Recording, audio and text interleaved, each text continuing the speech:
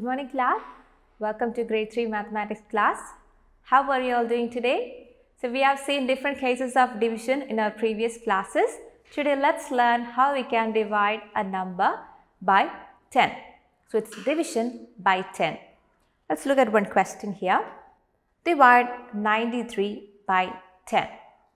So our dividend is the number 93 and we have the divisor 10. How do we do with this division? 93 divided by 10. So how many tens will go in 93? Since we are dividing with a 2-digit number, let's consider the first 2 digits of the dividend, which is 93. And what is 93 by 10? Let's recite the table of 10. 10 ones are 10, 10 twos are 20, 10 threes are 30, 10 fours are 40, 10 fives are 50, 10 sixes are 60, 10 sevens are 70, 10 eights are 80, 10 nines are 90, but 10 tens are 100. So 10 nines are 90. That is enough. So let's write that 9 over here. 10 nines are 90. Then subtract the numbers and we get 93 minus 90 is equal to 3. Is there any more digits to bring down? No. So let's stop the division right there. So what is the quotient?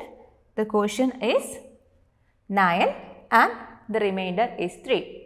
So let's look at the question once again. Our question was 93 divided by 10.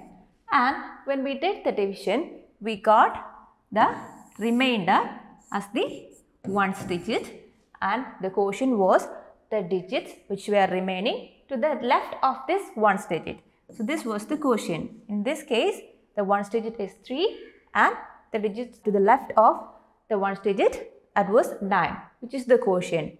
So I hope this is clear to you. Now let's look one more question. Divide 814 by 10. So let's do the division. 814 by 10. A 2-digit divisor. The first 2 digits of the dividend is 81. So how many tens will go in 81? From the table of 10, we know 10 eights are 80. So let's write that 8 here. 10 eights are 80. Do the subtraction and we get 1 here. Bringing the next digit here gives us 14. Now let's do 14 divided by 10. And how many tens will go in 14? 10 ones are 10 but 10 twos are 20. So 10 ones are 10. That is enough. So write that 1 here. So 10 ones are 10. Do the subtraction and we get 14 minus 10 is equal to 4 here. No more digits to bring down. Let's stop the division right there. So what is the quotient? The quotient is 81 and the remainder is 4. Let's look at the numbers once again. Our question was 814 divided by 10. And after the division, we got the remainder which was the ones digit of the dividend and the quotient was the digits which were remaining to the left of the ones digit. So our quotient was 81, which were the digits that were remaining to the left of the ones digit. So in general, we can say when we are dividing a number by 10, whenever we divide a number by 10, the remainder equals the ones digit of the dividend and the quotient equals the remaining digits of the dividend. Is that clear to you? Now, we'll do one activity. Please open your textbook and in page number 78, you can see the exercise 5.10. Now, there are a few questions given there. So, as an activity now, you have to complete the first 4 questions, questions A to D in your textbook. You can pause the video, finish this activity and come back. Hope you are done with that activity. Now, let's see the questions. So the first question is, you have the division fact given here, 153 divided by 10 and you have to fill in the blanks in the following columns. So it's division by 10, so what could be the remainder and the quotient? The remainder will be the ones digit of the dividend. So which is the ones digit of the dividend here? That is equal to 3 and the quotient is the digits remaining to the left of the ones digit and that is equal to 15. So The quotient here is 15 and the remainder is equal to 3. The next question, question B. Dash divided by 10 and it gives the quotient 50 and the remainder is 4. So, from what we learned about division by 10, we can write the dividend easily given the quotient and the remainder. We know the remainder is the ones digit of the dividend and the quotient is the remaining digits to the left of the remainder. So, how can we write the dividend? The dividend will be 504, which is equal to 504. Clear? Now question C. 789 divided by 10. And we have a remainder given there. From the question, we can easily write the remainder as 9 and the quotient will be the digits to the left of the ones digit, which is the number 78. So, let's write the quotient 78 here. Now, question D. 2923 divided by 10. And what is the quotient and the remainder? The remainder will be the ones digit, so which is equal to the number 3 and the quotient will be the digits remaining to the left of the remainder and that is 292. So, let's try 292 here. Hope you are clear with the questions. There are 6 more questions with the same exercise. So, you can do this as an activity. So, before that, you have to go through the topic division by 10 once again from your textbook and that is in page number 78. Then, you have to complete the questions 1E to 1J from the exercise 5.10. And in the next page, which is in page number 79, you can see the exercise called hordes. And there are 2 questions given there. Can you please look into your textbook? Question number 1. In a farm, there were some hens and rabbits. Maria saw 140 legs. How many hens and rabbits did she see? Explain if you have more than one solution. You are given that there is this farm and in this farm there are hens and rabbits and there is a total of 140 legs for all these animals. So, there is this 140 legs altogether. You are asked to find out how many hens and rabbits were there in the farm.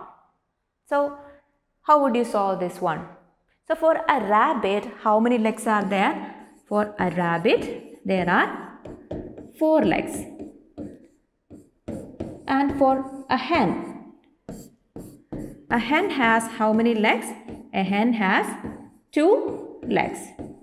We don't know the total number of rabbits and hens, but altogether there are 140 legs. So, how do you solve this question? So, let's suppose we are considering 1 rabbit and the remaining are hens. So, what is the case of 1 rabbit? 1 rabbit has 4 legs. So, if we take 1 rabbit, there will be 4 legs and how many legs will be remaining? Out of this 140 legs, if 4 legs are from 1 rabbit, there would be 136 legs remaining and that would belong to the hens, right? But we don't know the number of hens or the rabbit either, but we are considering there is 1 rabbit and the remaining are hens. So, from this 136 number of legs, how would we find out the number of hens? So, for 1 hen, there would be 2 legs. So, if there are 136 hen legs, the number of hens will be 136 divided by 2, which is the number of legs for 1 hen, right? So, 136 divided by 2. 2 6 are 12. That would be 1 here. Now, 8, 16, subtracting, we get 0. There would be 68 hens. So, if it is 1 rabbit, there would be 68 hens. And what if there are 2 rabbits? If there are 2 rabbits, there would be a total of 8 rabbit legs. And how many hen legs will be remaining? There would be 132 hen legs. And how many hens will be there? There would be 2 rabbits. There would be 66 hens. How did we get that? This 132 divided by 2. So similarly, you can find different combinations or you can have different solutions for this question. You try to find out more solutions on your own. And in the second question, it is given, in a factory, Anup counted 60 bicycles and tricycles in total. The total number of wheels were 130. How many bicycles and tricycles were there? So what is given in that question? There is this factory, and in the factory they make bicycles and tricycles. Altogether, the bicycles and tricycles together, there are 60 numbers. But we don't know what is the number of bicycles and tricycles separately. But we are given the total number of wheels, and total number of wheels is equal to 130. So what is the number of wheels for one bicycle? A bicycle has 2 wheels, whereas in a tricycle has 3 wheels. So from the data given in the question, you think of it, you try to solve this question. There will be only one solution for this question. You have to find out the number of bicycles and tricycles. Think of it, think it over, you try it and try to solve the question. So once you're done with these questions, you can write the answers in your notebook, take a picture and send us through Teams. So that's all for today, children. We'll meet in the next class with a new topic. Until then, bye.